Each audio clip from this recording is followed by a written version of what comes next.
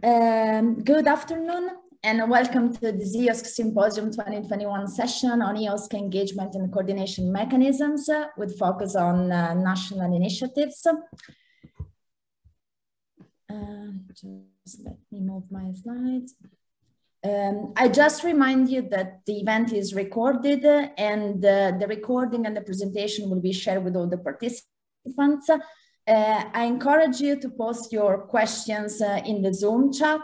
As you have probably seen, we have a quite packed agenda for this session, so we will try to answer as much as possible your questions in the chat. But of course, I mean, you can also use the raise button of Zoom to ask your questions orally.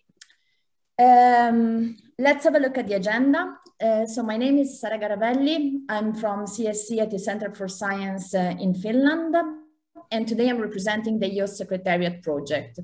For those not familiar with the project, the EOSCsecretariat in the past 2 years have been supporting the EOS governance and the working groups with the provision of secretariat support, but also with the delivery of a series of studies. And today I will give you an overview of one of the latest studies that the project is conducting.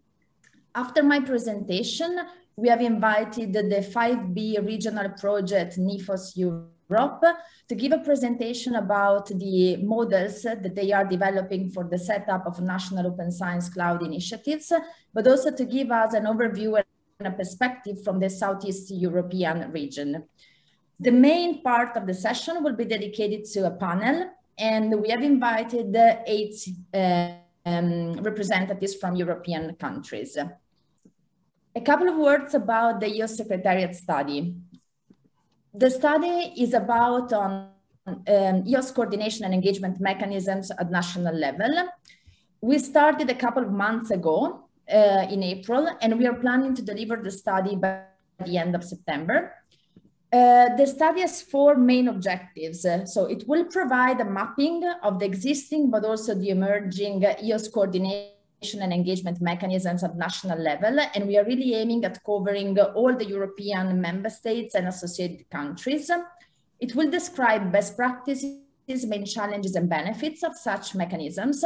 And it will reflect on what could be the role of these mechanisms in the whole EOSC ecosystem. The study will also provide recommendations on how to improve the EOSC engagement at national, but also European level. In terms of methodology, what we have done in the past 2 months was to identify country contact points for each country. And actually, we are still doing that for some of the countries at the moment. And we did that with the support of the regional projects, but also the EOSC steering board that I would like to thank both.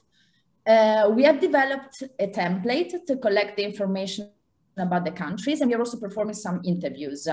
Once we will have all the information available, we will conduct an analysis, and then after the validation of all the different countries, we will publish the study. And we are also thinking about organizing an event around early October with all the countries present, possibly. The study is really meant to be used as an input for the future work of the EOS governance. As you know, the EOSC Association is setting up a task force on researchers' engagement and adoption. So we think that the study can provide some insights for them, but also for the subgroups of the steering board. The study can also be seen as a sort of blueprint for European countries that are willing to set up coordination mechanisms, and also as a reference document for the all EOS communities, because through the study, all the stakeholders will be able to better understand who are the national actors active on EOSC in their country. Where are we now with the study? So we have received so far contributions from 11 countries, and are the countries highlighted in blue on the map. And we are in contact with other 20 countries. There are all those in yellow on the map. In contact means that either we are collecting already the information, or we are still in the phase of identifying who are the contacts. Today, as we haven't started yet the interviews with the countries from the Southeast Europe, we have invited the NI4OS project to give us an overview about that area. And out of the 11 countries, 8 countries were available today for the panel. So that's how we structure and we thought about the session. I will spend now a couple of minutes to introduce some early results of the study that can also be useful to set the scene for the panel discussion. So all the countries analyzed so far, so the information that I'm giving now is really about the blue countries that you see on the map. All these countries have or are planning to set up a mechanism to coordinate EOSC activities and engagement at national level. And you can see on the map, those highlighted in green are those for which this coordination mechanism is already in place. The orange one are under setup or planned. I just want to remark that this might not be the general rule in Europe, because we already know that the situation might be very different in all the other countries that we haven't interviewed yet. We have asked the blue countries what were the main reasons for the establishment of such coordination mechanisms, and there is a common agreement that the main motivation for their existence is the coordination of the country position within EOSC. Coordination has different meanings in different countries. It can mean like putting forward an EOSC advice on a country level, or coordinating the national participation into the EOSC governance, or also more aligning initiatives related to EOSC at national level to best contribute to the EOSC development and implementation. A third driver that has been highlighted by almost all the countries is the need to increase engagement into EOSC at national level, both from the perspective of the community, but also in terms of strengthening engagement of national policy and decision makers. Beside these common aspects, the different countries are tailoring the objectives or the national coordination mechanism to the specific needs of the country. And this is why the mechanisms have different specialties. For example, enabling the mandated organization to represent the collective national interest in EOSC governance, or steering and supporting the national priorities and investments, coordinating scientific and technical infrastructures, or also setting up competence centers and organizing training courses on open science. Different countries have also different coordination mechanisms, and 3 main patterns have been identified. Some countries are leveraging on coordination groups, in many cases steered by the ministries. In other countries, consortia are the most popular mechanism, and a few of them are also considering national programs. Only in few cases, the coordination mechanism corresponds to the mandated organization into the EOSC association. More structured approaches are present, especially for the countries where there is a consortia or a national program, and these approaches are regulated via MOUs or collaboration agreements. The direct involvement of the EOSC association members and steering board representatives is not the rule, but a very common practice. In the majority of the cases, the coordination mechanisms involve all the stakeholders from the country, from research perform organizations, service providers, and research funding organizations. Finally, only in few cases, the coordination mechanism is supported by public funds. In terms of duties, these coordination mechanisms are mainly focusing on consultation, organization of consultation and alignment activities. And in most cases, this coordination is aimed at identifying the specific responsibilities of the different actors in the country. Organization of engagement and support activities for the national stakeholders. And as we have already seen before, they are also taking care about training, provision of incentives to increase engagement in EOSC, and also landscaping and monitoring activities. Finally, and this is my last slide, we asked the countries to reflect on the success factors for the EOSC engagement at national level. And key aspects have emerged, like the need of strong commitment at all levels, including the political level, the involvement of key players, and in some countries, the engagement of universities is really a challenge. Many countries have highlighted that it's very important and equal participation opportunities for all organizations in the country, a clear understanding of roles and responsibilities, financial support, also enabling policies and regulations, in particular, potentially aligned with international policies to avoid duplication of efforts, and good communication channels. And of course, some more general requirements have emerged that are those that I think we also heard this morning in the chat. So a better and clear value proposition and awareness of the advantages to adhere to EOSC, a clear sustainability plan, quality of data and services and their interoperability, and also development of competencies and skills. So this slide closes my presentation. For the sake of time, I would like now to introduce the next presentation. In the meantime, I will check the chat to see if there are any questions, and I will try to answer them directly. And eventually we can pick up some of the questions right after the next presentation. So I'm pleased then to introduce the next speaker. That is Eleni Toli from ATHENA Research Center. Eleni is the project director of the NI4OS-Europe Project. Eleni, please.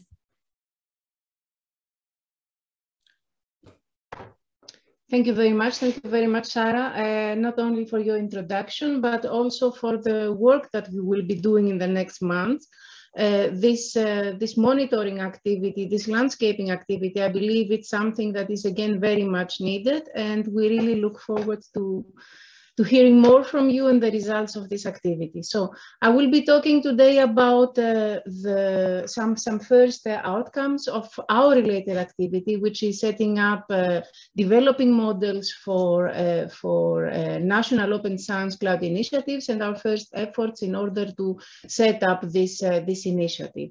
So NI4OS-Europe is a project, is one of the regional implementation projects, and actually being the biggest one of the Infra EOSC 5B. We have 22 partners that cover 15 member states and associated countries, and not only Southeast Europe, but also Western Balkans and the South Caucasus region. So it brings together two domains that are the building blocks of the EOSC partnership, not only of our project, but also of the EOSC partnership. It is the service and infrastructure providers from our region, having the major players in our project, and also the open science network through the national open access desks of OpenAir. We have a very high level of diversity and maturity, not in terms of project representatives, but also in terms of almost all aspects that concern the establishment of open science policies, and consequently also EOSC in this region. As you can see also from this map here.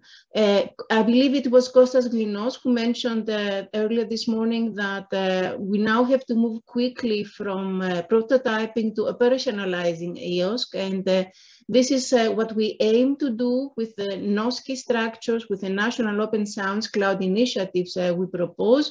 And for making this work, work in such a diversified areas, we decided that what is needed is a model that one can work and also provide the modular solutions. So when we started working on this, we realized that we need a common ground of understanding. And that's why we came up with a definition of what a NOSCI is.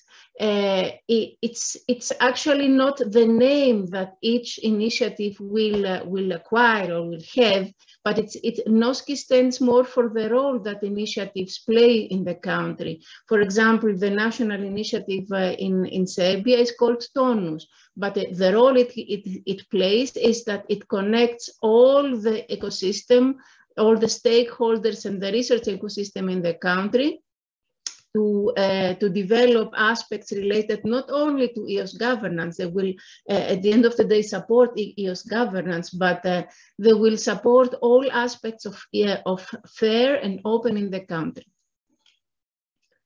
We developed a blueprint And this is how we started this modeling activity. Our blueprint consists of 3 parts: the indicators that help the monitoring of the process, the workflows that support the actual setup, and the operational aspects that have to be taken into account also during the operation of the national initiative.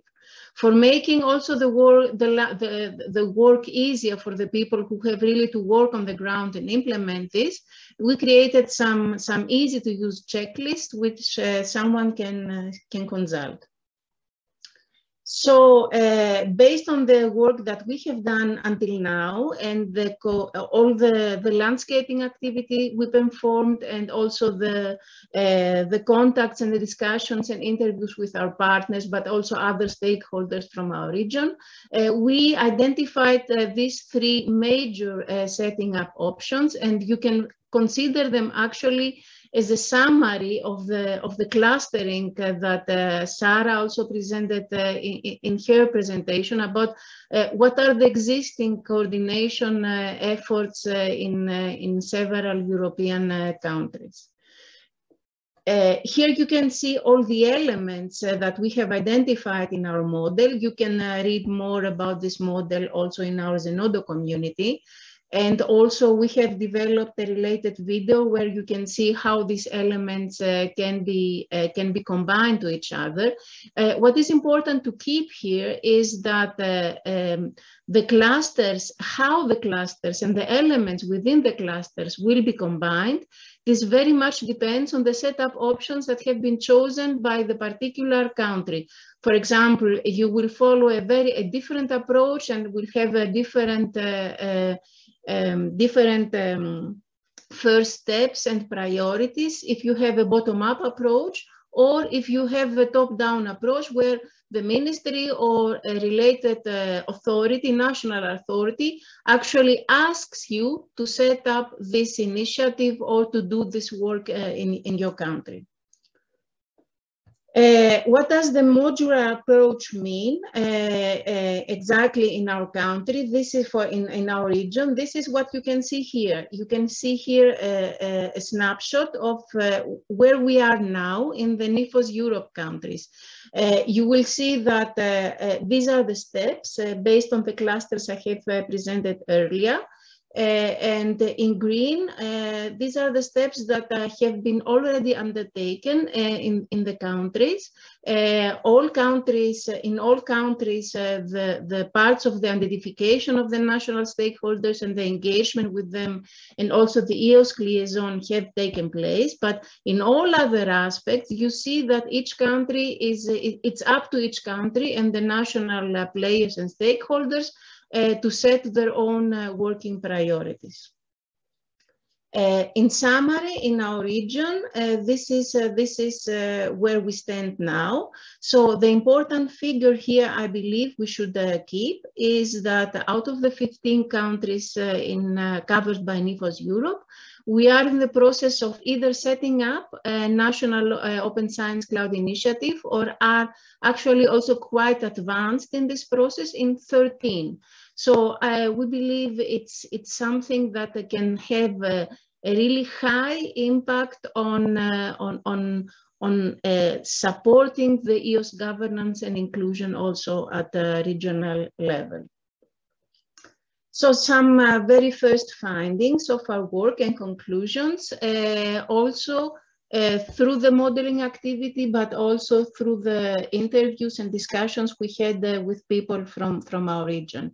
Inclusiveness is very important to make this effort successful. You have to make sure that all the people who deal with these aspects in the country are really part of this initiative, or at least are not excluded. Choosing a bottom-up approach includes a much higher degree of uncertainty. We have witnessed this in several countries, and it's something that you cannot always predict what the next steps will be. And two very important questions that have been also raised by several of our partners is, what is the relation between this national initiative and the development of the open science strategy? And what is the relation between the national initiative and the mandated organization? Let me start with the second one. As also Sara showed, in many cases, the national initiatives don't have a legal form that allows them to be part of the association. In this case, an MOU can be an option, but also if there is a mandated organization, if it has been already appointed, this doesn't mean that it makes a national open science cloud initiative obsolete. I believe the slide that Sara showed with all the options and the aspects that are important at national level are exactly the ones that this initiative should deal with. Also, all implementation and engagement aspects at the national level.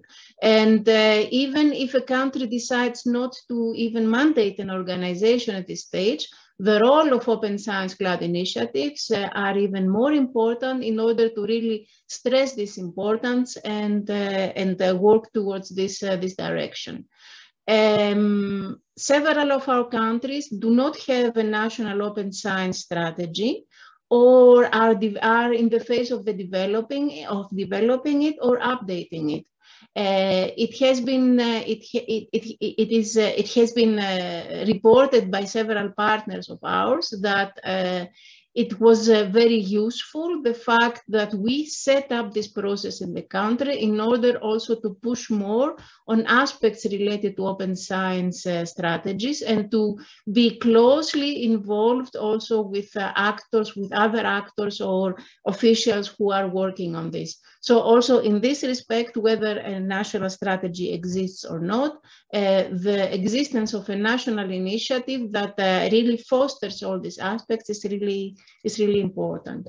So this was a very quick run through our activities. Here you can find more information. If you want to check our related work, you can visit our Zenodo community and our YouTube channel to see the checklists, the model, but also the video on how to combine the elements for setting up national open science cloud initiatives.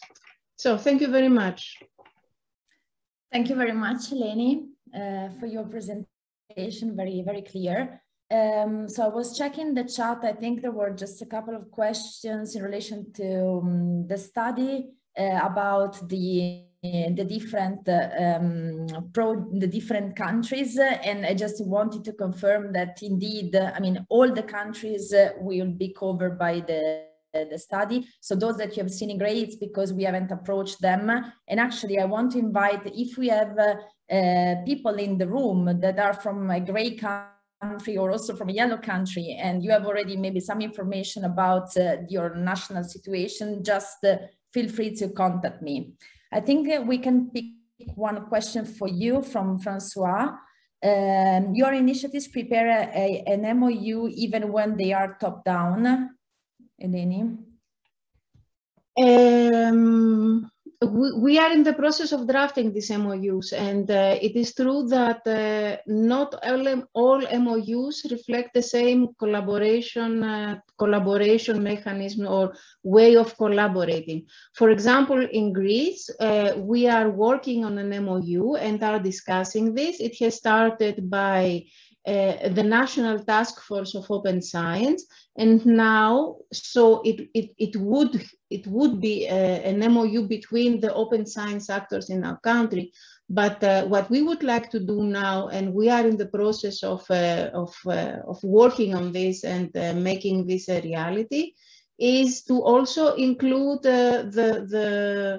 the national authority that is responsible for science and innovation in the country. So for us, having also their participation would be a signal that the open science policies are really endorsed in our country. We will not stop, or this will not hinder us of further working on these aspects if they don't sign the MOU. But currently, this is what we have been discussing within the task force, that it would be important to have them also on board. Okay, thank you very much, Eleni. I just want to pick up one comment in the chat from Fotis that is also informing us that there is an IRG white paper coming soon entitled Good Practices of Coordination Within and Across Infrastructures and Thematic Research Infrastructures. So thanks for the information, Fotis. I think this would be very relevant. So thanks again, Eleni. I think it's time to move to the panel. Just let me share my screen so you can see the list of panelists. And so I'm pleased to invite Thomas Neidenmark, a policy officer at the Open Science Unit in the Directorate-General for Research and Innovation of the European Commission, as a chair to the panel. Thomas is working in the EOSC team and has since 2019 provided support to the EOSC Governance Board, and from this year also to the EOSC Steering Board. And Thomas, I want to give the floor to you. Thank you very much, Sara. Thank you also, Eleni, for the interesting presentations on the study and the NI4OS development. This is obviously very, very valuable and will be a great contribution to our work. Also from the EOSC Steering Board, of course, which you heard this morning from Kostas, is a new expert group starting this year to organize and align all the efforts by the countries and the Commission together. So I'm very happy that so many, 8 out of the 11 countries who responded to the study could join this panel today.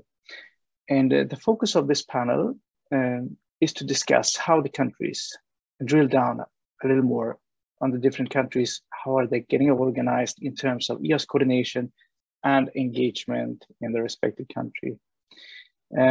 For this part of the session, we have a little more than 1 hour. I assume we are already ahead of schedule, actually. So I think we have lots more than 1 hour. Maybe we'll find a wrap up around 3:20. So if you have just joined the session, please be aware this is a recorded session also, and I would to stress that the audience participation is very much welcome. I'll try to follow the chat. And there was great activity in the chat this morning, and I hope this will continue, of course. And there will also be a Slido poll at the very end of the session where we really ask for your contributions. If we, during the panel, don't answer all the questions, and I invite also the panelists to answer questions along the way here in the chat. If this doesn't happen, anyways, this will be taken into consideration by the EOSC Secretariat somehow to the ongoing study or in the report. So we will organize the panel as follows. In the first round, I will invite each country representative to provide a lightning talk for 4 minutes, and following also the topics that we have heard by Sara. And in the second round, if we have time, we look forward to some shorter answers by the panelists, where also the audience is welcome to respond and contribute, of course. So again, welcome to the panel, and I would like to welcome the panelists now. So when I do this, I ask panelists to turn on their cameras, and this way, all 262 participants will see if I pronounce your names right or wrong. First, I'll do this in an alphabetical order from the last name. So first is Sofia Abrahamsson from Sweden. She's a senior research officer. I don't see your camera, but it's no, maybe someone else does. Hey, at the Swedish Research Council, where she's a leader on the organization's engagement in the EOSC Association. The Swedish Research Council is the Swedish mandated organization and has set up a national reference group for the EOSC in Sweden, integrated into the organization's government assignment of coordinating open access to research data in Sweden. Very welcome.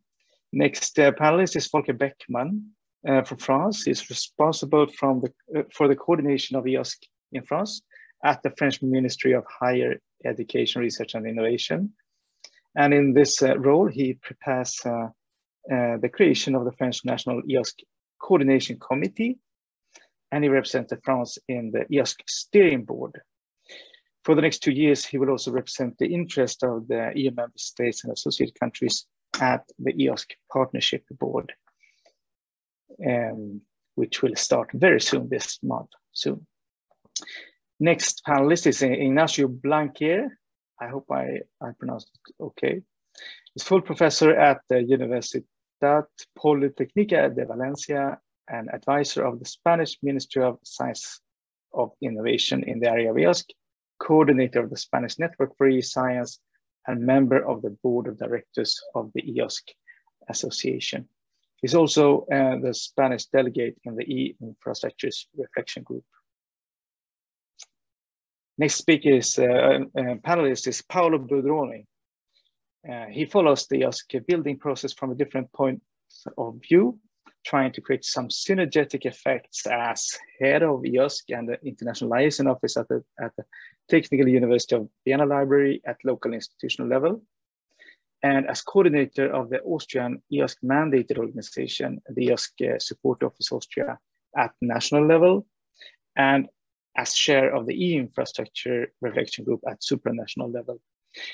Next speaker is Ludek Matyska, professor at Masaryk University and senior researcher at CESNET, representing CESNET, the Czech mandated organization in the EOSC Association. He's also representative of the Czech EOSC coordination platform. And we have 3 panelists left now to present. And next one is Henrika Mustajoki from Finland, head of development of the National Open Science. And Henrika follows the EOSC developments with the view of engaging the community in EOSC and aligning national policy and monitoring with EOSC activities. She is also a chair of CONOSC, the Council for National Open Science Coordination, and the EOSC Finnish Forum Coordinating Committee representative. Peter Pels from Germany is professor at the Technische Universität Darmstadt and deputy spokesperson for the National Research Data Infrastructure for Engineering Sciences, the NFDI4-ING. And last but not least, we have Federica Tanlongo from GAR on the panel. Federica is the National Research and Education Network. This is the National Research and Education Network in Italy, and part of the executive board of Italian Computing and Data Infrastructure. This is the ICDI.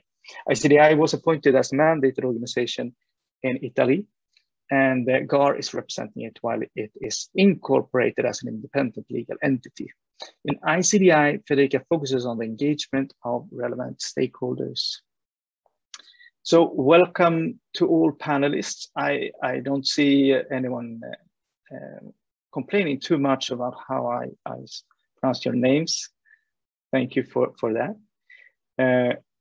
I hope that we can go now directly to the national examples of coordination initiatives. I take it that the signs in the chat are not questions. So for the first round of questions, I would like to invite you to a short lightning talk. We will have 4 minutes each on this one. So the first question would be that hearing about the study from Sara, we see that 3 coordination mechanisms were highlighted. So if we drill down to some more complex examples, I would like to look at Austria, Germany, and Sweden. So I ask you to briefly, for 4 minutes, to describe the model adopted in your country and explain why you came to this choice in your country. And I hope it's okay. We first invite Paolo Bodroni to present the Austrian model for 4 minutes. The floor is yours, Paolo. Thank you very much, Thomas. So we are in Austria. We have a very close link to, well, I mean, with the EOSC, within the EOSC initiatives with the ministry, and of course with the national NRM. So the ministry asked the NRM to help to ignite the process of the EOSC building process in the mandated organization. The Austrian NRN ACONET then helped from the legal point of view, to initiate. Then afterwards, we decided to build up a consortium of members and observers, and this is the difference to the EOSC Association, all other initiatives that are relevant for EOSC, like for example, the FAIR initiative, to include also them in the joint effort. And this is a short difference. But what we do is just mirroring the EOSC Association in Brussels, also in the terminology, and then copy it and break it down at the national level with some slight differences. So we have also a memorandum of understanding. We also have reference points at the participating institutions.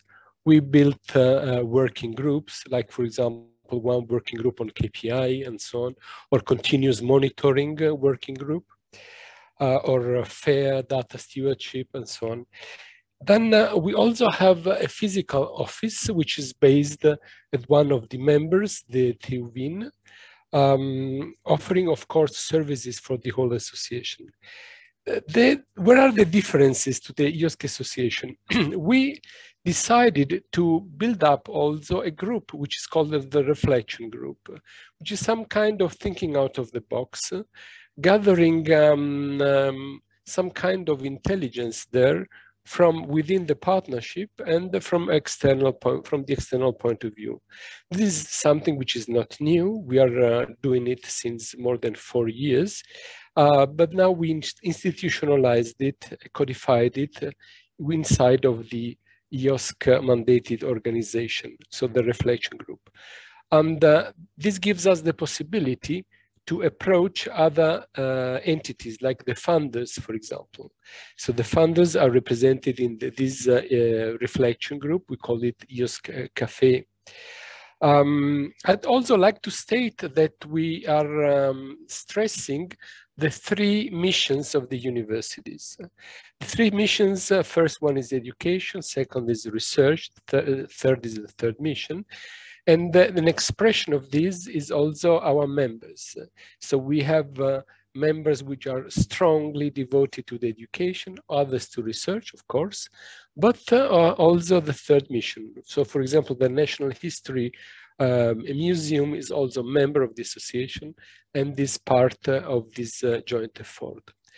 And the last my last introducing sentence is we decided to initiate this all with a rotatory system. So we are on a rotation in the management board, so that partners, members are given the possibility to be part of the board of the management board on a regular basis.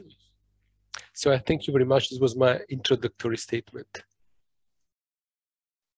Thank you very much, Paolo. I immediately have a follow-up questions because this is so interesting and I don't see anything in the chat right now, but maybe we should continue with all the countries and we take a wrap up with comments afterwards. So can I please invite Peter Peltz to 4 minutes to elaborate on the German example here. Yes, thank you. The floor is yours, Peter. Thanks very much, Thomas. As you noticed, I'm a normal professor, I'm an engineer, and we heard about top-down and bottom-up. In Germany, it is a combination of top-down and bottom-up. First, it was set the goal to have an open science paradigm in the future and to share data. That was the goal which was formulated by politicians, and then the national program NFDI was started with 80 million euros per annum spent for fostering fair data and open science. And now it comes to the bottom-up approach.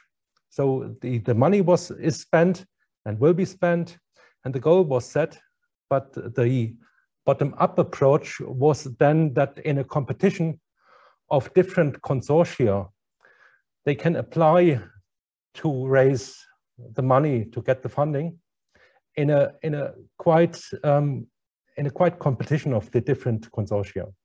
And the consortia, they formed out of life science, out of humanities, they formed out of natural science and engineering science, mathematics, and so on.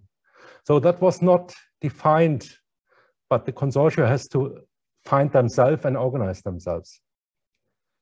And now in the first round, roughly 10 consortia are funded.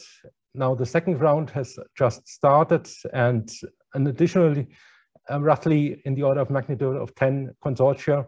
And at the very end, the order of magnitude of the consortia, roughly 30 consortia, should be funded. And that is the program which started. The different consortia, how they organize themselves, that is pretty much up to themselves.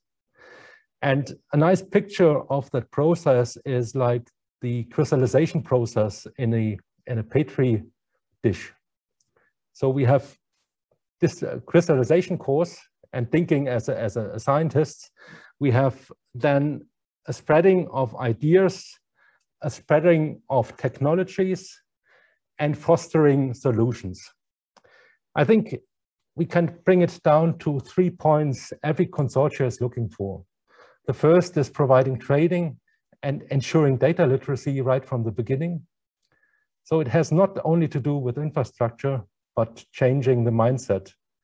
And we are doing this in the NFDE e.V., so there's a club so formed, and we are collaborating in this NFDE overall head. The second one is technology, solutions, and methods. And the third goal is data governance and curation of data. So this 3 goals is pretty much the same for all the consortia, and we are discussing and exchanging ideas and solutions. It is a complicated process, as Thomas said it is. I think the nice thing about it is that is a combination of top-down and bottom-up. And we are really aiming for changing the mindset of researchers from the very beginning, from the first term young people enter universities. And this change in mindset is, I think, very much reached when we have it from the top-down approach, from the bottom-up approach. Thank you. Thank you very much, Peter. It immediately comes to mind how much this huge top-down contribution, the financial starting point, what kind of impact it has on the mindset and the tools to work on the culture, which is, we'll come back to the culture, of course. But let me first, as a third lightning talk on this topic, invite Sofia from Sweden. Is it okay, Sofia? The floor is yours. Thank you, Thomas.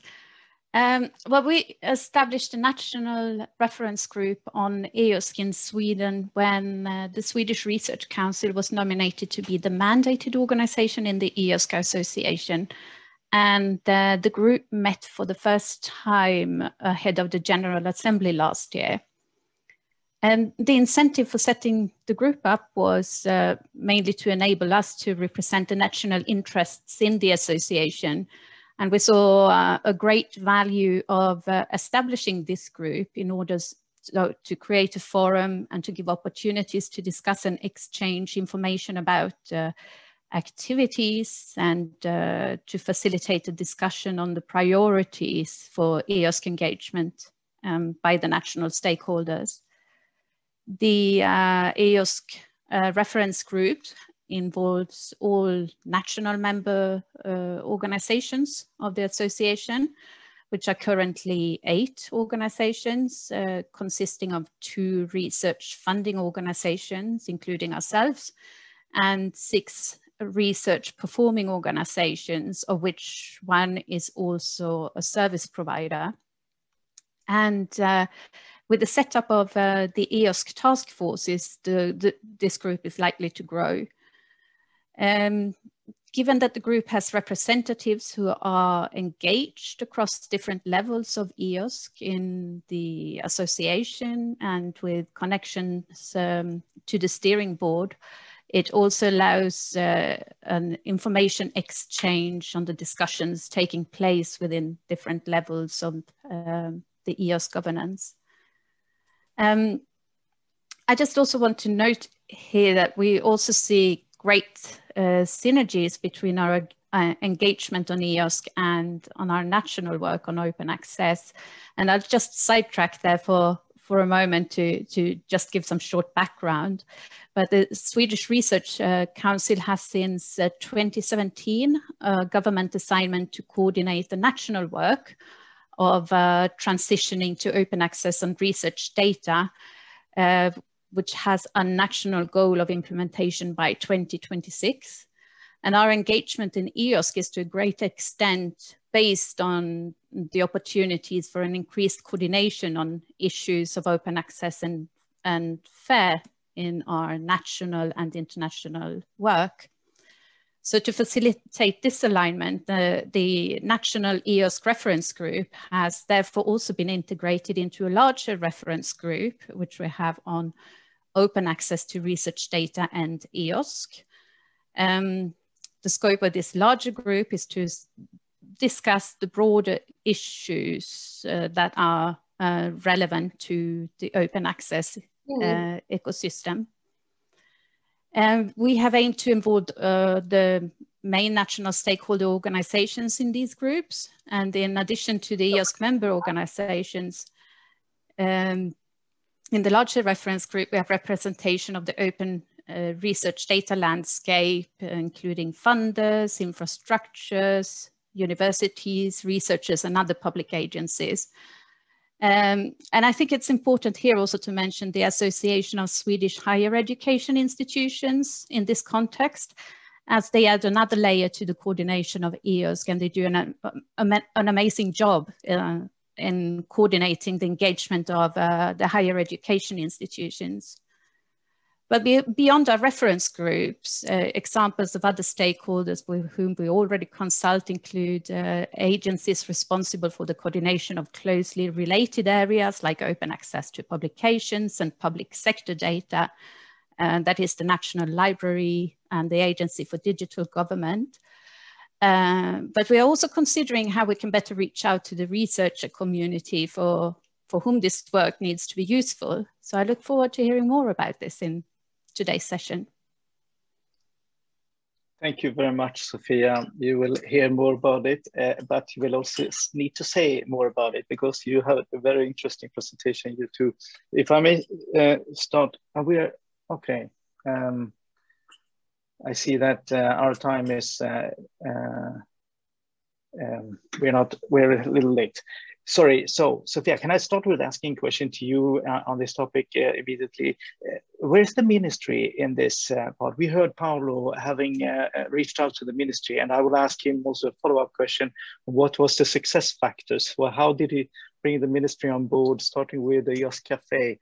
But in the coordination group of yours, it's amazing that you connect with the higher education institutions in Sweden too.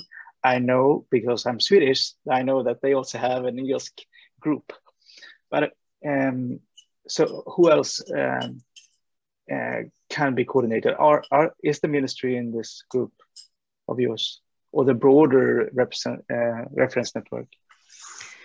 The ministry is not directly involved in the coordination group. So they sit, we have the representative of the Ministry of Education and Research is the representative for Sweden in the steering board. We have a link to the steering board through the deputy representative in the steering board, who is also chairing our reference group and is a representative of the Swedish Research Council. Yeah. Okay, so that enables, to us, that enables the link of communication on what's going on within the steering board and the discussions taking place in the reference group. Yeah, this is a good solution in the EOSC steering board, and we see that for many countries, that we have the ministry and an expert agency participating. Paolo, can I turn to you here? I think, is it a good thing to have the ministries on board in the coordination, and how can you just elaborate a little on why the EOSC Café was an attractive platform to start reach out also to funders? Yes, of course. Thank you. So, as I mentioned, it's an initiative that was born before we started the preparation of the EOSC launch. And we decided at that time to create an interministerial informal group. That's the point. It's an informal group. And being an informal group, then you don't really to be formal, official. Huh? So this way we could gather 3 ministries around the table, which are the Ministry of Infrastructures, the Ministry of Digitization, and the Ministry, of course, of Science and Education. And we believe it's a game changer to have the ministries in plural on board. Because any kind of input coming from the European Commission asking for other questions, for other topics, like, for example, high-performance computing, quantum computing, whatever, we can then discuss it in an informal way there, and then ask the experts to give some opinions, which are then distilled, which are then screened and then refined by the ministries, which receive the question by the Commission. So this is something that this exercise is something we have done the last 4.5 years, and we believe it's a good idea to have them on board from the EOSC point of view, and I believe it's also good for from their point of view to have the universities the counterpart there. Sounds like a wonderful win-win situation. Yeah. And I will move on very soon to the next question. But first, Peter, there are different starting points here. The huge amount of money that was invested in Germany, what did it really mean for you to set up these objectives? And does it, do you think that also improves the receptivity when it comes to changing the culture towards EOSC? Yes, thanks for that question. It was quite interesting being part of that process. And as researchers, we are trained to collaborate, and this is our task to speak with other colleagues. But usually we are focused in our own university, our own surrounding. And with that NFDI initiative, it forces us to speak with colleagues all over Germany and now here on a European level. And that is very much that fostering this dialogue that is very interesting and very inspiring at the same time. On the other side, it's a quite complex process. It's quite simple to meet here in Darmstadt with a colleague for a coffee, but it's much harder to meet all over Germany with colleagues, and not at only university. In NFDI, it's Fraunhofer, it's Helmholtz, so all the other research institutes. It's not only university, but all the others. And from the engineering perspective, the connection to industry is most important as well. But that is also for life science. So the dialogue with other stakeholders, not only in the academic surrounding. So it is inspiring, it is nice, and it fosters the dialogue, but it's complex, I must say, on the other side. And we are not at the end, so we are just starting. Yeah, we are just starting. So we will see how it ends. Well, all the best luck to you on this route. So I would like to go to question 2. And you know, in many countries, the national coordination mechanisms are tightly knit to the open access and open science programs, and is meant to guide future investments. So we turn now to countries, France, Finland, and Czech Republic. from this point of view. So Volker, would you please take the floor and present the case of France for 3 or 4 minutes? Thank you. Yes, thanks, Thomas, for this opportunity. So in France, we have been engaged very strongly into open science and to making this happen and engaging into that. So for example, we have for several years already, we have a committee for open science on the national level. So there the ministry invites directly the directors and presidents of the relevant actors in science and research. And this group decides the main guidelines and decides the main lines, what should happen with respect to open science in France. This committee then calls for participation by the real colleagues, the real workers in the laboratories and universities, and they really do the work then, and they develop the recommendations and provide this as a guideline then for investment and for advice how to structure the research landscape in France. So in parallel to this, we are now setting up a committee for digital services and infrastructures. So that's under this committee, we will have the national coordination mechanism. That's we call this a collège, where we have as representatives the members, the French members of the EOS Association, plus the ministry. So also here, the idea is that we develop advice from the users, from the providers directly, and then we also provide advice on who should be the mandated member. And we hand this over to this committee where you have all the presidents and directors plus the ministries. And this, of course, has then a direct influence on financing, because we listen very carefully to the advice there, and we align our investments on the national level to open science and now also to EOSC. So in parallel to this, we have a national plan for open science. That's from 2018. We are in the process of updating this.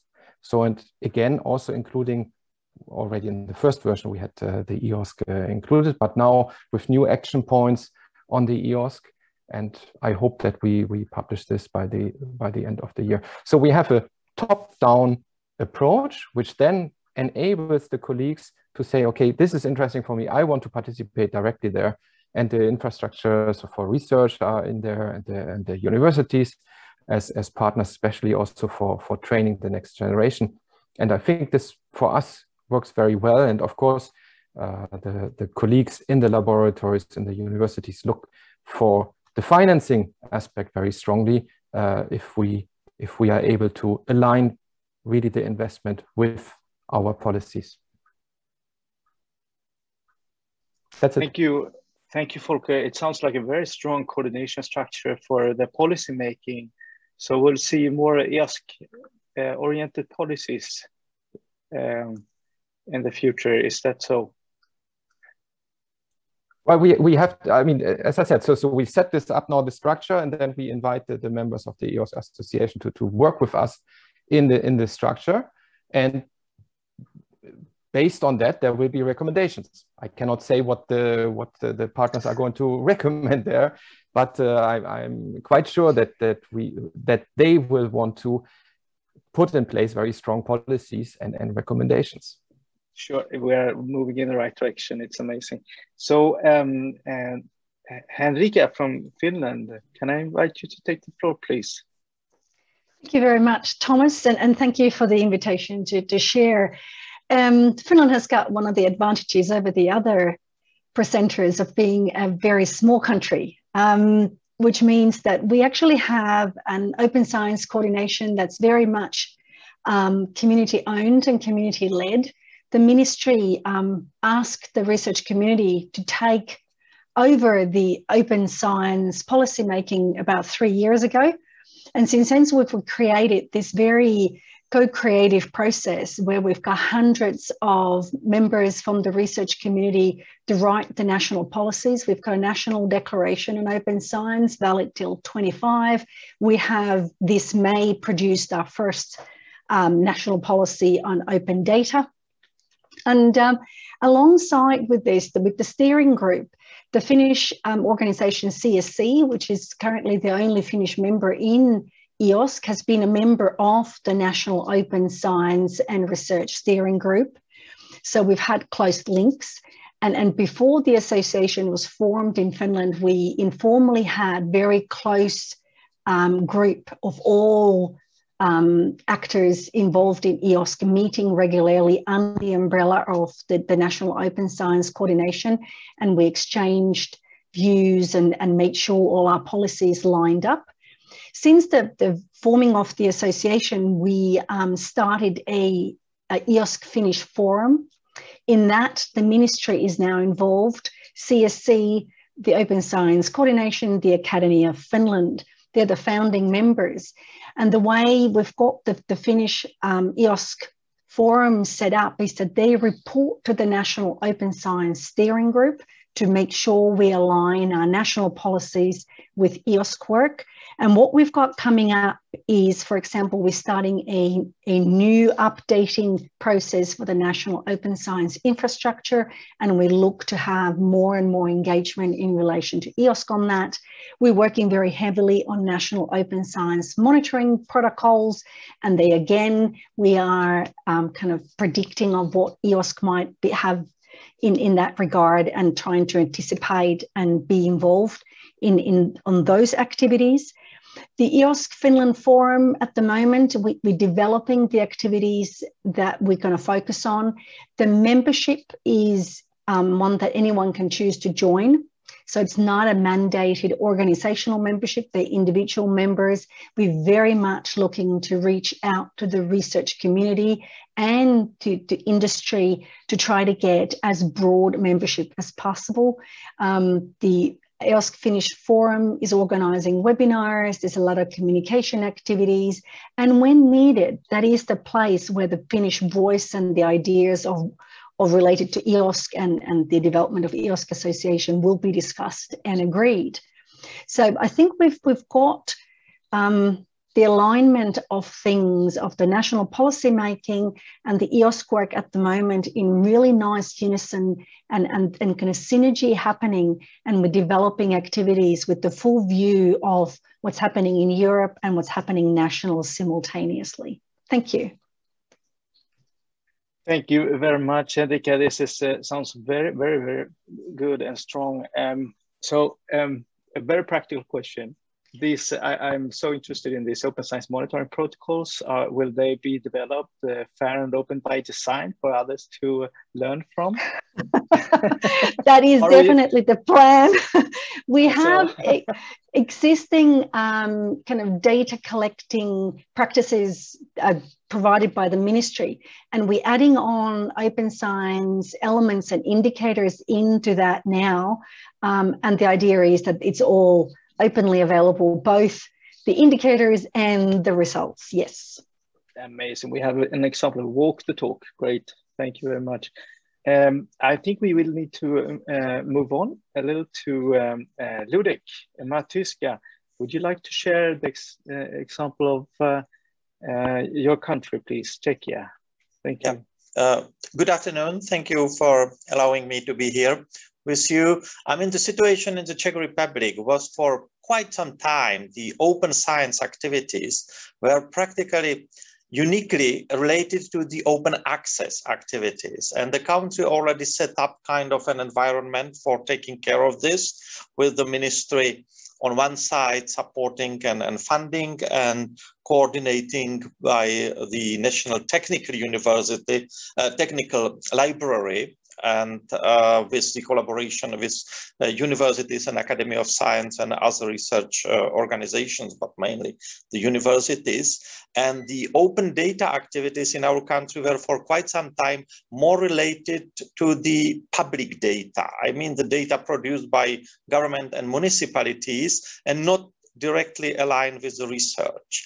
Only in the recent times, I mean, I would say and I think that EOSC helped, the European EOSC activities helped there very much. The focus was being moved to the research data as well.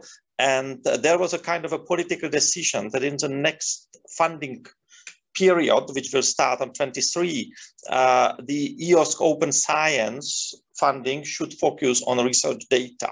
And the ministry, which is responsible for actually making sure that this happens in a best way for the country, asked and created a national platform for EOSC with representatives from the universities, Academy of Science, and other research organizations to actually discuss how we would like to implement EOSC within the country and how we would like to, say, deploy the future planned funding for building the data infrastructure within the country, aligned with the EOSC activities. Currently, we are practically finished what we call a big picture, which means what we would like to build, that we would like to build a real national data infrastructure based on some national repository platform, complemented by the thematic area repositories and data environments related to especially those areas where there is already existing activities, usually around large research infrastructures. And the current activities are that if this general picture, the big picture, will be approved, we will start autumn this year, in fact, creating a consortia that will actually apply for the funding in this next period and implement this idea on which we agreed during the first half of this year. And a very important role here is played by the e-infra-CZ. This is the unique e-infrastructure of the national of the Czech Republic, which is expected to somehow lead and help to coordinate the data infrastructure as well. But the idea is to extend much wider scope of players, stakeholders, more universities, more institutes of Academy of Science, to actually make sure that we are covering the whole research within the country, not only the central part or not only focused on some specific thematic service. So it is in a kind of a hybrid approach from the ministry, which took the decision together at the government level to provide the funding, and asking the experts and the representatives of the institutions to come out with the best proposal how the EOSC should be implemented within the country. Thank you very much, Ludek. Very, very interesting example. I'm looking at the chat. It's quick to get some messages about the time. You don't see them. But are there any questions at this point? I see that NFTI was addressed in the chat. Maybe if Peter wants to answer that, maybe you can look at it and perhaps answer in the chat. Otherwise, we pick it up later. But I think we should continue and finalize our national talks, lightning talks here, if you agree. In Italy and Spain, particularly, there's a lot of focus on the coordination of national infrastructures and building bridges to the high performance computing, HPC.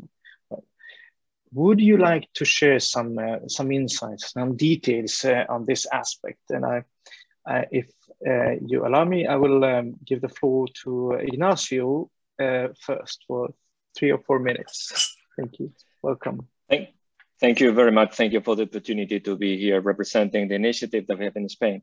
So let me first explain a bit what's the reason of this point. So we have a top-down organization with respect to the network, the Spanish Network for Science, which is an initiative that has been created by the Ministry of Science, or mandated by the Ministry of Science of Innovation, through the units of internationalization and the unit of unique infrastructures, with the idea of putting together I would say a coordination, but not a strong coordination of different dimensions of different networks of different organizations that are contributing to this. One part is the infrastructure related part, and the other parts are open science, but all of them represent strongly the users.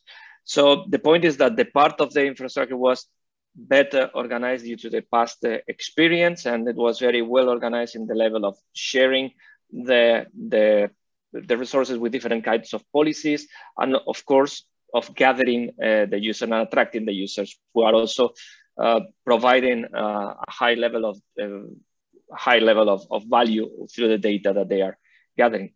So this good organization in terms of the sustainability, the terms of connecting with the user community was that make that this part is more visible, but it's not, as we say, the only part. Not only the HPC, the data distributed processing are the only parts that form this concept of the EOSC.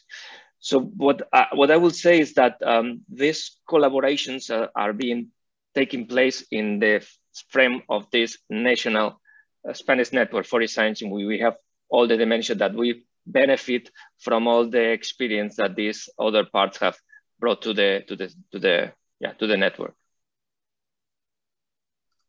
Thank you very much, Ignacio. A quick question. I perhaps didn't follow perfectly in the beginning. And the ministry is involved in this network too. Can you please confirm? Yeah, that's the point. I mean, the ministry is also chairing these two units that I mentioned, chairing the Spanish Network for E-Science. This is a very good point because we have, on one side, we have researchers and we have the funders. And then, for example, in this case, I share all the opinions and I share the messages with the ministry. So I know that I have a wider support to the message that I am transmitting, and also that we have the means to disseminate all the messages through a wide range of users and the real community. Thank you very much. Very good. Okay, so can I let now Federica Talongo, if I say it right, sorry, to take the floor. Thank you. Welcome, Federica. Thank you, Thomas. You said it correctly. Thank you. No, it's not easy. So, what Ignacio just said is very interesting because they look like they are really the opposite of our situation, because our initiative started some 2 years and a half ago as a group of people from research infrastructures and the infrastructures who felt that we needed more coordination in our country about the participation to data, but also computing activities at the national and European level.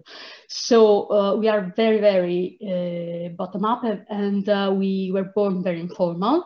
Then the initiative was framed into a more formal agreement, and since then we have been engaging with the ministry, and the ministry is plural, as Paolo said before. But these two components, the research infrastructures and the e-infrastructures, stuck with us from that moment on. And I think that they shaped us very much. So on one hand, we see that EOSC is something which is strongly rooted in the scientific communities, their specificities and interactions. And so we believe that no top-down solution would work, at least according to our experience. And so we strive for EOSC to remain very much community-driven in our country, and not only there. And probably this comes from one of the two spirits we brought with us, which is the one of the infrastructures. For instance, at GAR, all the design and planning we do is always with the users. And so probably we brought this also in the initiative. On the other hand, we also strongly believe that we can't build the data layer without the layers below. And that's why we focus very much on the hard part of the EOSC, let's say. We believe that the infrastructure and competencies connected to the infrastructure should remain with the research community. So I think this is, when I talk with other initiatives, I think that is quite a specificity for us. Also, but I see that we are not completely alone in this, which is good. So when it comes to computing, which was one of the points you mentioned, we are working on coordination on HPC, and but also this means high throughput too. And we have also interesting experiences with hybrid architectures among some of our partners, especially in view of AI and machine learning oriented architectures. At this time, what we are doing is that the infrastructure components in ICDIs are working towards a more efficient use of the part of the recovery funds that will be invested on computing and network, but also with an eye on the future. So on future quantum computing activities that will very soon enter the picture. And my last point is that this thing that we were born bottom up also stick in the way we are organized, because the coordination and cross-fertilization activities we are carrying out are organized into task forces, both on the soft and hard topics. And so we ensure that the people who were there from the start and who are actually contributing on the evolution of these aspects are there. And I think it's all for the presentation. Thank you very much, Federica. It's a very good presentation. I have immediately a question coming to mind, and how to widen it. This because your task is, of course, to reach out to stakeholders.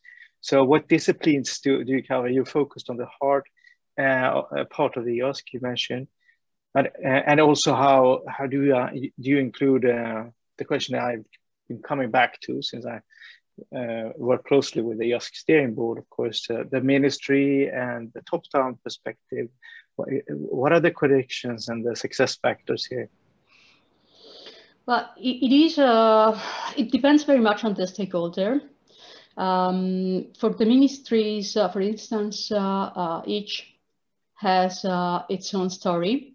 So the Ministry of Research followed us when we started as an informal working group, and they were involved as an observer. They stuck with us, notwithstanding the fact that we changed at least a couple of ministers from when we started. But they were quite consistent, and we managed to contribute to the draft of the Open Science ministerial plan that is bound to be published soon. So ICDI experts were involved as contributors there. For other ministries, we started later when they realized that, of course, Italy is quite a complex environment because it's not just the Ministry of Research that funds research activities. So we started to engage with others as well. For instance, the Ministry of Health, which is a very important research funder for our country. And they seem to be quite interested in what we do, especially because of the training and advocacy component. So we are confident that this will be one of the key factors for involving both the decision makers and the other stakeholders. And that's why at this stage we are working very hard to put together a national competence center on the EOSC and open science in general. We already started with some activities, but the full potential is not yet there. But we hope it will be there in the next year or so. Thank you very much. Thank you. Sounds promising. Obviously, these coordination efforts are very valuable and important. And I want to take this panel now to the next set of questions. There will be not so many questions though, because we have not so much time left. I look at the chat. Is there anything I'm missing here now for this first round? I see Roman Galash asked the question about the NFDI act as the mandated liaison to the EOSC for Germany, and I guess the answer is yes. Isn't that so, Peter? Not yet. At the moment, it's the German Science Foundation, the DFG, but it will be in the near future. So, and that was answered by Sophie Kraft already. All right. Oh, there it is, Sophie. Sorry. Thank you, Sophie. Claudia has asked something. Let's see. To Ignacio. A national contact point for the infrastructure in Spain are organizing an event to inform the Spanish community about the possibilities of EOSC. Have you participated in similar events?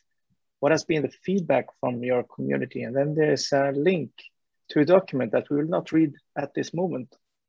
But you have a very short and nice answer here, Ignacio. Oh, yes, well, actually, that's one of the points that I was trying to address before. I mean, there are many initiatives that are being, that are part to build the whole dimensions of the EOSC, and all these communities are organizing their own meetings, and having this network is a very good, it was a very good opportunity to coordinate and make the information available. But I mean, there are some of them in which we are aware we are not directly involved, and we look forward to coordinate more, well, not coordinate because we have to give the freedom of organization, but try to interact and provide the message and the help that can be done. So that's and it's nice to hear. Yeah. Thank you, Ignacio. Frank Vanessa just asked a question here. JISC put together a webinar focused on the EOSC. Well received based on the number of people. Thank you for the information. I don't see exactly the question here, so if it is, please let me, Frank. But now I will move on to the next question. I will ask you now to formulate in one sentence what in your opinion is the main added value brought to the EOSC ecosystem by your national coordination mechanism. You, of course, can target the value for your country or for the EOSC governance or for the EOSC community at large. But if you can, in one sentence, what would be the main added value? And I would like to start, I will try to write at the same time. Can I start with Austria? Thank you very much. Well, our contribution is we are building up some kind of corporate behavior to EOSC. It's a hard endeavor, it's hard work, and our message is we are partner. We are partner for the European counterparts in any kind of project. So this is our added value. Thank you very much, Paulo. Very good.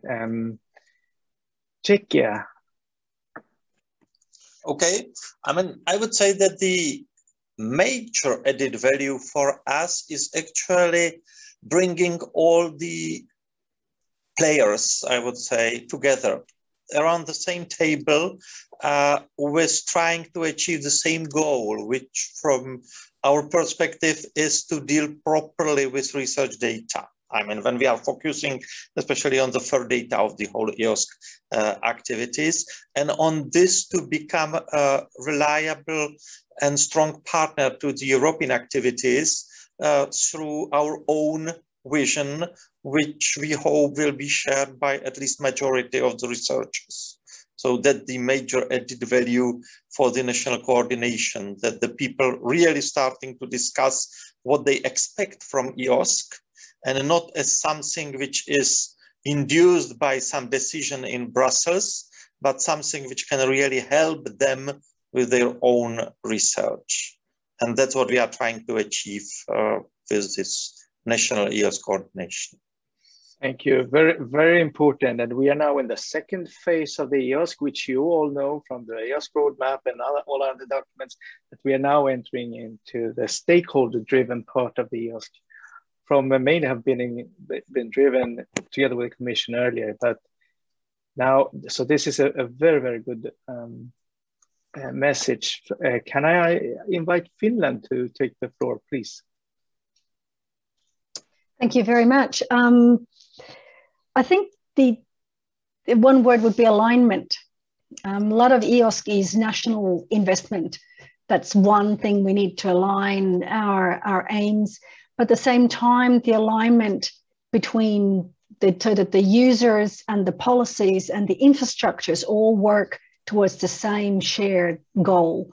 And considering the diversity within research and within countries, that the national coordinating activities are an essential part of that aligning process. Thank you.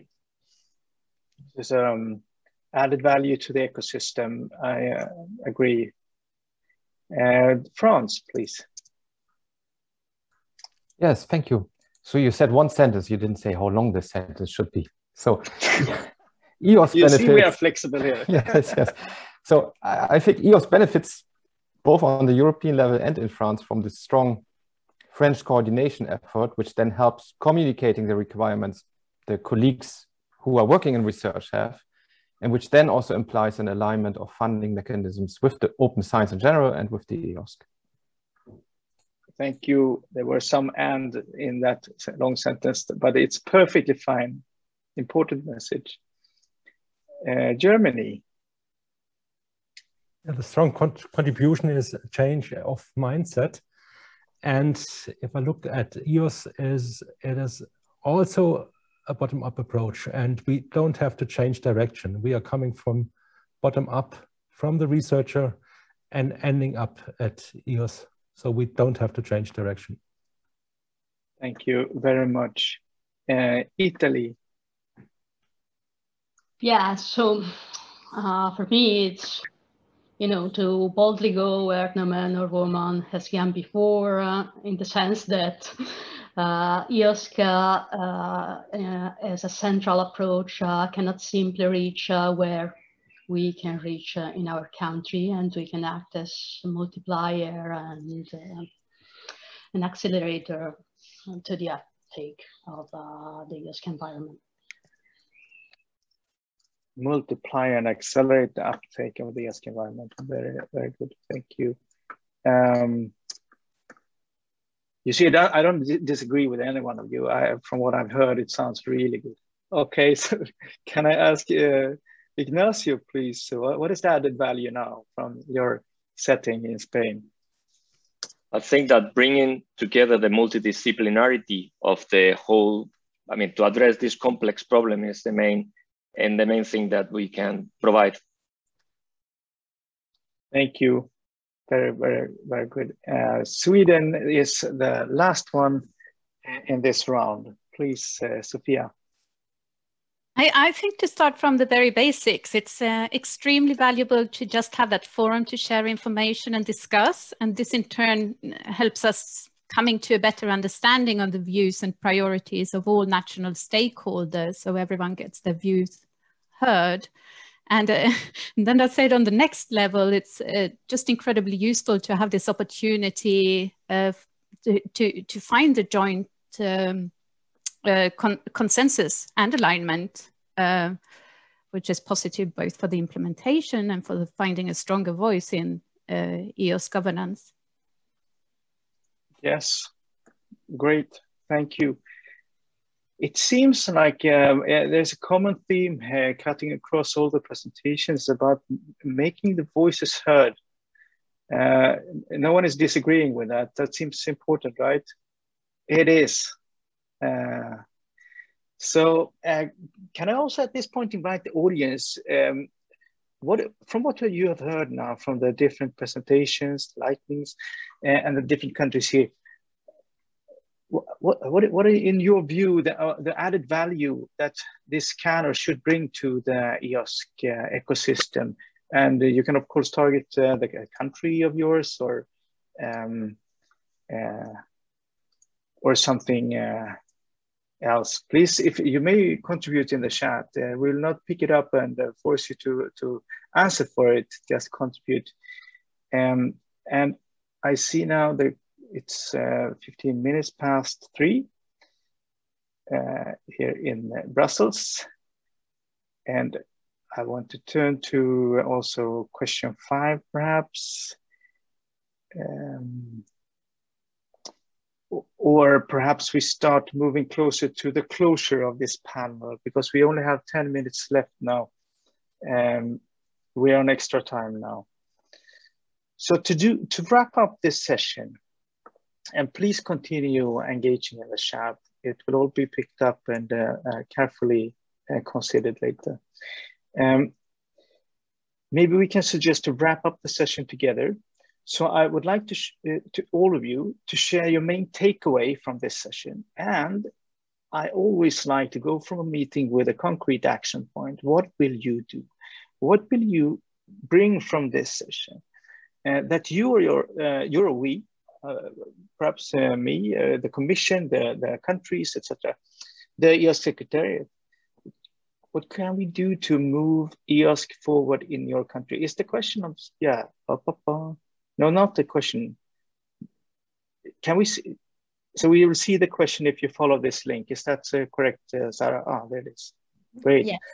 Yeah, so I say the question here. Please share with us your main takeaway from the session and any potential follow-up action that you or we should do to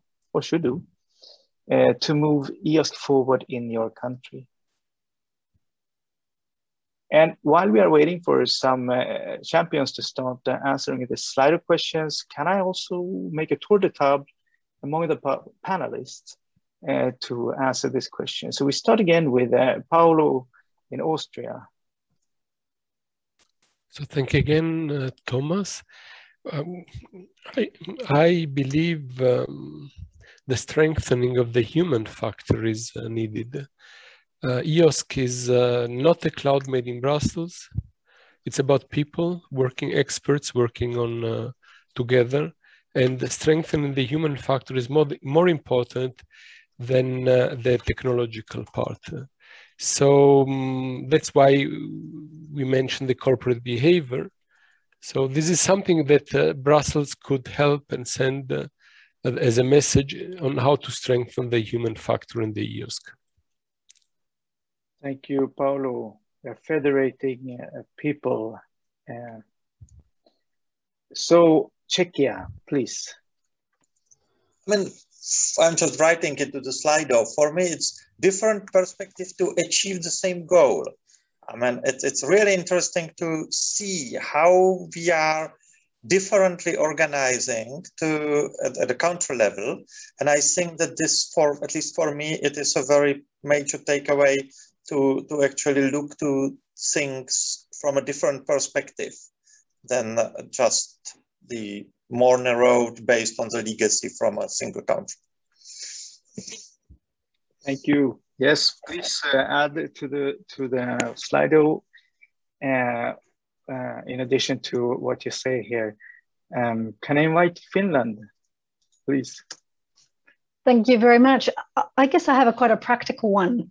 I think I'm going to familiarize myself more with our neighboring Sweden, who have succeeded in great engagement of research performing organizations directly with EOSC, something we aspire to, have not yet achieved. So I look forward to learning more from the Swedish approach on a more very practical level. Thank you.